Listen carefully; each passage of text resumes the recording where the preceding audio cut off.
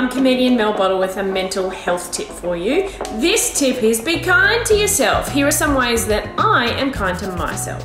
Yeah, actually haven't had a chance to look at that email. I've had a bit of a chaotic morning.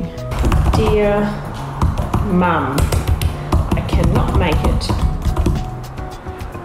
to brunch with you and your friend Lynn due to the pandemic, and also because I cannot be bothered. Kind regards, Mel. Sometimes breakfast might have to be spaghetti bolognese. Are you still watching Kath and Kim? Yes.